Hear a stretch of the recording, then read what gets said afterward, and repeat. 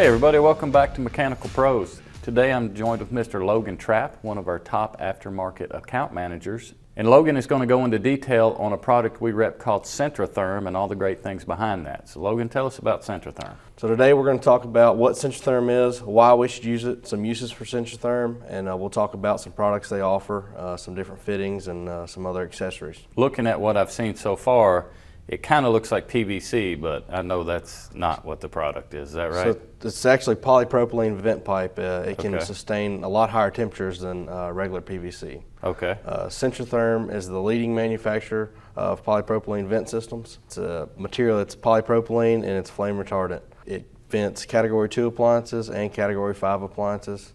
And the reason you wouldn't use PVC in that instance is PVC will melt, it'll bend, it'll warp. PVC is actually only rated up to 140 degrees Fahrenheit. Okay. Where we can sustain temperatures of 230 degrees flue gas. Gotcha. Here at MRG, we've been using it quite a bit on our condensing boilers and had great luck with it. Absolutely. I know it's cost effective compared to some other products. So what are some pros and cons versus like maybe a stainless flue like we're all used to seeing in industry and then going to Centrotherm in place of that? So with stainless flue, that's what we've seen in the past time. You know, very common. It's very expensive. Where with polypropylene, we keep this stuff in stock. It's quick lead times. It's very cost efficient, and it goes together very easily. Great. Yeah, one thing I've seen in the past in my residential life, running furnace calls, I would always see them using just straight PVC on a 90% furnace, and I think you've told me that's kind of a no-no. You shouldn't do that. Is that right? That's when you're going to get into seeing those PVC, you know, bend, wavy, sagging in the hangers, sagging, not venting correctly, and then that comes into an issue with safety. Right. So that's why you want to use that polypropylene on 90% furnaces also, so we can withstand that 230 degree mark and maintain a safe. You know, like you said, PVC is just not rated for the temp. But yes. I know I've personally seen it out there quite a bit, and it's it's crazy how much you do see the wrong product in the wrong application. It's a big misconception. Absolutely. So, you know, we talked about 90% furnace residential. We talked about our condensing boilers. How large connections can we do? What are the size ranges we could use this product? So Centrotherm goes anywhere from 2-inch, like you would see on a instantaneous hot water heater, something like that, all the way up to 12-inch for a condensing boiler. Gotcha. Now Logan, we talked a little bit about assembly process, and we got a couple pieces here. Can you go through kind of just step by step how easy this thing is to put together? Absolutely, and this is where we have the advantage over the PVC. There's no glue or primer required, like we said. Use the Centrotherm lubricant. So you'll take your length, you'll cut it to however you want it. Cuts very easy, sawzall, you know, however you want to cut it. What you do want to make sure you do, you want to bevel that edge. It comes with a factory beveled edge already, but you want to bevel it with a knife or a box cutter, something like that. It's very easy to bevel. Okay. Then you would take your lubricant, apply about a dime size dot. Smooth it around that edge to help it go in that gasketed pipe. Okay, I see. And this is that gasketed material. Okay, that's your gasket inside the ring there. That makes this pipe UL listed, that doesn't allow flue gas to leak back into the area. Okay. And that's how it all goes together. Then you simply just push it together. I'm not going to lock it in because once you get it together, it's hard for it to come apart. You want to be sure it's where you want it when it comes apart or when you put it together. Now, Logan, I think you're telling me you can get it back apart, but you can get it back apart. It's a bit of a fight, huh? But it's a bit of a fight. It's not meant to come back apart. It's not meant to take apart. Once you put it together, you need to keep it together. So, rule of thumb: measure twice, cut once. Exactly. And is it always kind of in a gray color? I mean, the colors don't change. It doesn't change the temperature rating, right? No, they do offer a black pipe that is for outside once you terminate. But it is strictly just for aesthetic purposes. This is still UV resistant, so it can be in the sun. Okay. The black is just for that was going to be my purposes. question, if they painted it for UV, but it's more just so it doesn't stick out on the outside of the building. Gotcha. Yes, sir. Now, Logan, one thing when I was in the field I'd always run into with condensing boilers was getting rid of the condensate from the flue sometimes was an issue. And then I would always, in the joints between the stainless, especially when I elbowed back to go into the boiler, I'd always get a lot of corrosion there. I know there's some benefits to the Centrotherm. Can you talk about that? Absolutely. So in that situation, Centrotherm offers the accessory of having a condensate management system. So what they offer is a horizontal drain fitting. You'd have your main header right there, and then you have your John ball valve siphon that would connect to that, trap that condensate, and then allow that condensate to run away from the boiler. Gotcha. So we're leaving our boiler here, going outside, and we're draining our condensate as it runs back down and goes in there. Gotcha. And you said this has got like a little ball check in it, huh? And it just basically is not letting the condensate flood back into the flue. Is that what it's doing? Yes, sir. Gotcha. Great. Any once we get that condensate, then we can usually run it right to the floor drain as long as it's copper drain or something like that. Absolutely. So no issues there. That's good. That's good for the maintenance rooms too. I know what you said, there were some common lengths of the pipes. So when you were to order it, is it like 10-foot sticks, 20-foot sticks? Is that how it comes? So we have industry effective lengths. We go anywhere from 12-inch. We start at 12-inch, 24-inch, 36-inch, and 120-inch also. Okay, for the length of the pipe you can order. And then anywhere from 2 to 12-inch diameter, but in those lengths. Yes, sir. Excellent. So Logan, quick question. With this being polypropylene, are there any concerns with us running it close to a heat source? Like say there's a second boiler and we got to snake it right by that boiler. Any concerns there with the temps? Yes, so this is 0 to combustibles. That is the perk of having polypropylene material. As long as you're not running it up against a piece of a boiler or something that's over 230 degrees. Okay. But yes, it's 0 to combustibles and it's corrosion resistant. So just don't have anything above 230 degrees laying up against it. Yes. Close to it. Other than that, we should be good, which I don't think the boiler is going to get that hot. Yes. But good thing to know, there could be a steam pipe in there or something. So seems very forgiving. We just don't want to have it laying right up against 230 degrees or above. You were talking about how we use a lubricant to pop this thing together. And a lot of times we'll go do projects where maybe it didn't have a stainless flue and the flue's rotted and we're replacing the whole thing with the Centrotherm product. Is there a wait time before we can turn that boiler back on? A lot of hospitals and things, they need it running immediately. Do we have to wait overnight, or how's that go?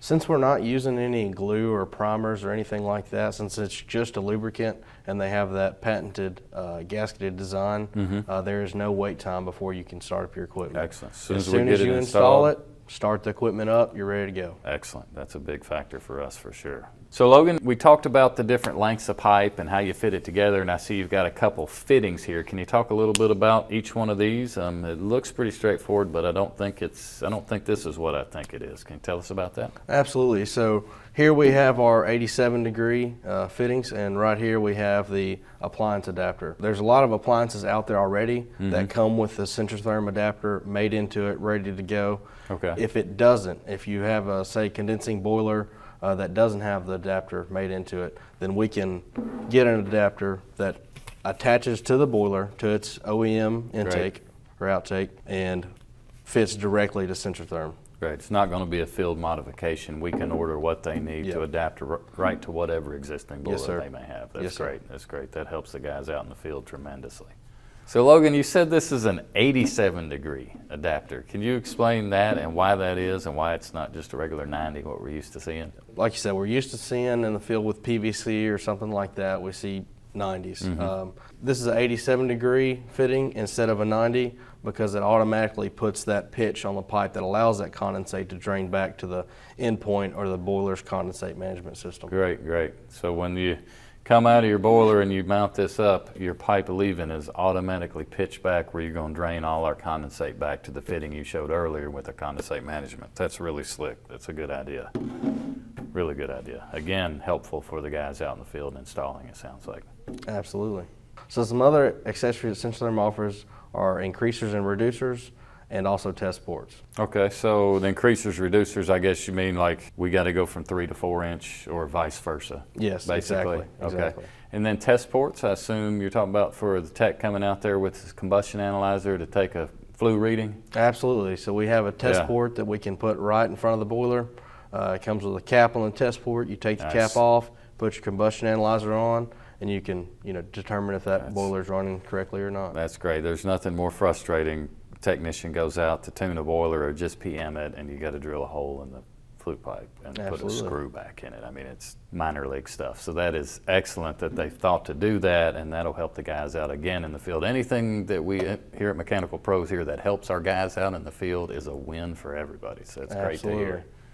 All right, Logan, looks like we've got another product up here, a T up here, and then this little thing here. I'm not quite sure what that is, so I'm going to let you explain what we got going on with this setup. So Centrotherm offers a variety of termination options. So they go anywhere from offering flashing that is specifically made for that size vent pipe, and then they also offer a 90-degree, go out 90-degree for your termination, or they offer a termination tee.